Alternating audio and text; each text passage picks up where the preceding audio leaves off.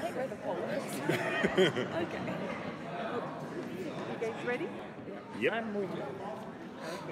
Okay. I guess I'll stay here. Okay, so for season 2, I know Jason mentioned that you guys are already filming episode 3 and 4. Right. How hard or easy is it to kind of know where you're at in the storyline when you're filming both episodes? Some days it's hard to keep my head straight. Yeah. But it's part of the fun of what we do. Yeah. You know, because even if you're shooting the one episode, the action can be broken up.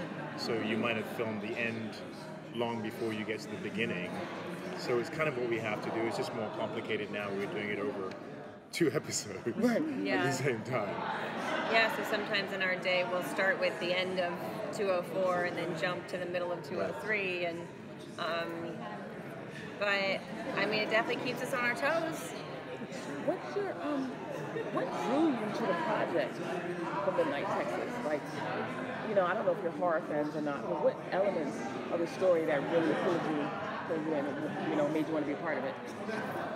For me, I loved the character. You know, when I read the pilot, I remember thinking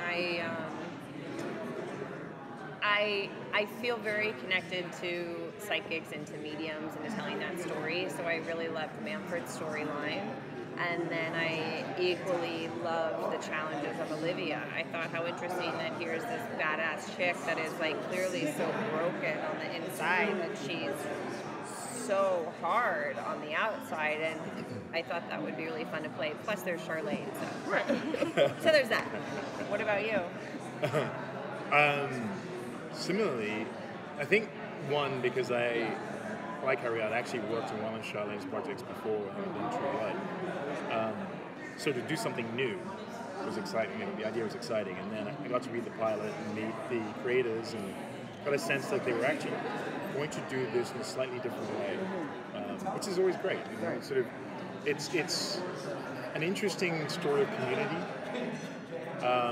And an interesting story of sort of inclusion, despite what you might look like. So, and Lemuel is a pretty challenging, you know, to take on something that was known and loved, looking one way, and actually a character that has, you know, been around 500 years. That's hard enough. And trying to change and trying to be normal and trying to fall in love and do things that, you know, I've done a lot of badass roles, killing and maiming and doing whatever, and all of a sudden giving your heart to somebody. So yeah, it was a great project. Different set of challenges. Different set of challenges. Any memorable moments from this season for you while filming? Season 2 or season 1? Season 2. Well, we're only just starting, so we've got a long way to go. Yeah. What I will say though is that it starts with a bang. Here's the thing, literally, day 1 of filming, we had to do a love scene. Day 1. Haven't seen you in a while, but hi. That's how that goes. That's how that goes. Yep. And literally every episode, there's a major twist. I thought you were going to say there's a bang. I was like, oh my God. Not from us, maybe Fiji. We're married now. Yeah. Y'all don't need to see us. It's them you want to see, you know. Are we going to see more of Olivia's family in this coming season? I hope so.